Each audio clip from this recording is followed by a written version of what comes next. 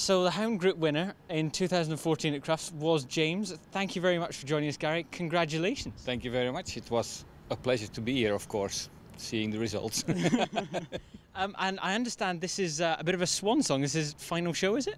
Well, it's a final show. I mean, the dog is 3 years old, but he has done all his winning so far, and there is nothing else. Yeah. So Crufts was indeed the place to be to end his career. I mean, yeah, okay, he's kind of a star, but most of all, he's our dog. He's sweet. He's a big cuddly bear.